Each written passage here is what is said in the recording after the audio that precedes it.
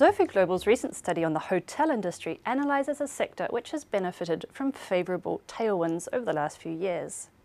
Most national markets have seen growth in revenue per available room, a key performance indicator in the industry obtained by dividing room revenue by the number of available room nights.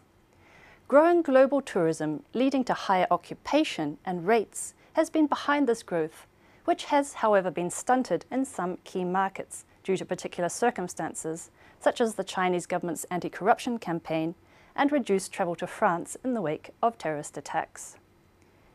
The hotel industry continues to be dominated by upscale US chains.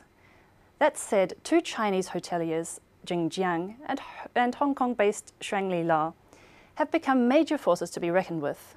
But a greater force to be reckoned with in the industry is the growing part of revenues captured by C2C platforms such as Airbnb, as well as online travel agencies such as Expedia or Priceline.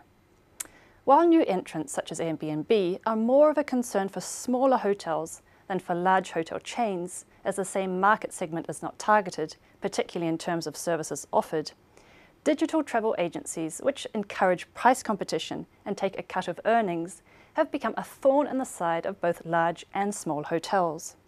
And indeed, a wide playing field of large and small hotels exists in this highly fragmented industry. Its highly fragmented days may, however, be numbered. Greater consolidation seems to be on the horizon as competition from vacation rental platforms, such as Airbnb, drives small, undifferentiated hotels out of business. There is a growing need for scale to increase marketing and IT spending to keep pace with digital challenges.